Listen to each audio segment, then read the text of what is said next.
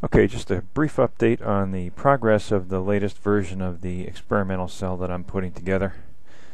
Again, this cell cavity, or the plate cavity, is 2 inches wide across this dimension, 1 7/8 inches high. No particular reason for that, only that's how the surplus of the material that was stamped off of the remaining pieces ended up being. So that's what I'm playing with. You can see I have the stack of 316L plates separated by plastic cable ties that are sandwiched in between, and they are simply held together now by these elastic bands that wrap around the whole assembly. I'm going to tell you, this is no easy task. I took a 6-inch steel ruler and had to slide it in between the plates and push it out to the side and get the tie wraps, the cable ties, all lined up nice and straight to get what you see here in this picture. What precedes this video is about an hour's worth of fiddling around to get this whole thing to sit properly.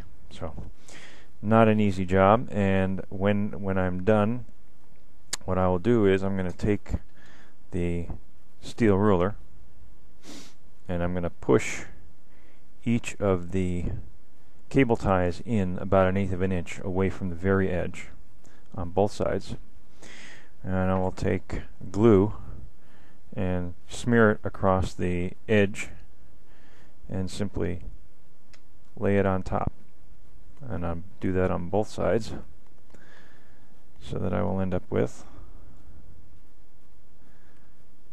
a whole assembly that looks like that. And these side walls are approximately 1/4 of an inch taller than the plates, so at the bottom they will extend below the edge of the plates, and I will grind away most of the material in the center, and what I will end up with is 4 little legs that hold the cell off the bottom of the canister, off the bottom of the electrolyte tank, so that the electrolyte solution can flow freely throughout the tank and back up through, and I don't have to worry about suspending it in the tank at any particular height, because it will rest by itself at the correct height on the bottom of the tank. That's it for now. I'm gonna go inside. It's really cold out here in the garage tonight, and I'm gonna warm these plates up and try some new adhesive that I was given.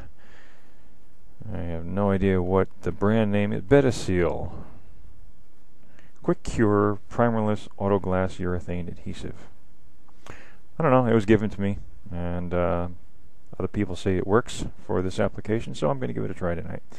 Only because I'm out of my 3M marine adhesive and I don't feel like waiting, so I'm going to take it on the advice of others and use this product here and see how well it holds the whole thing together.